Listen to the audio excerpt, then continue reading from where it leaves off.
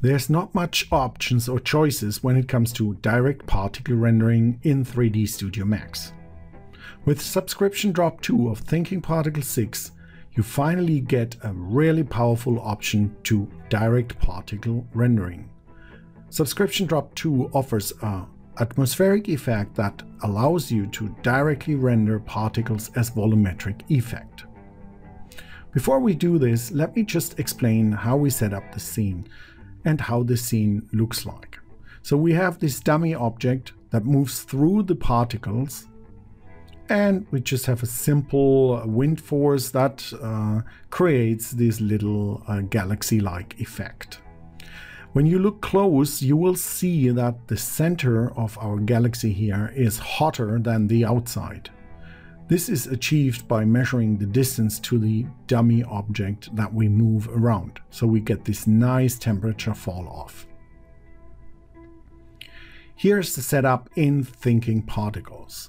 First, we create the particles. We do that with a simple position born where we feed in the position of the dummy object, and we feed in also an initial temperature for a particle. Because our smoke renderer is temperature based, you can feed in a temperature per particle. Then we assign the forces that actually creates the little whirl effect we have here. Keep in mind, this is not a fluid system, this is just a plain vanilla particle effect. Then we take care of the cool down effect by distance. We do that by measuring the distance between the dummy object and each individual particle. We use the distance operator for that. And then we feed in the calculated temperature into our data channel. We store that per particle. This temperature information stored in each individual particle is used by our smoke render effect to render the image. thinkingParticles Subscription Drop 2 comes with a really powerful renderer that is supported by the Scanline renderer, Final Render, or any compatible third-party renderer. Let's start the rendering. As you can see, the rendering is really efficient and fast. Every particle is rendered as a volumetric effect. Let's move forward in time to stir up the particles a little bit and render again. You can see you get fast renderings and you see the result instantly. It's a really great way to directly render particles in thinkingParticles 6.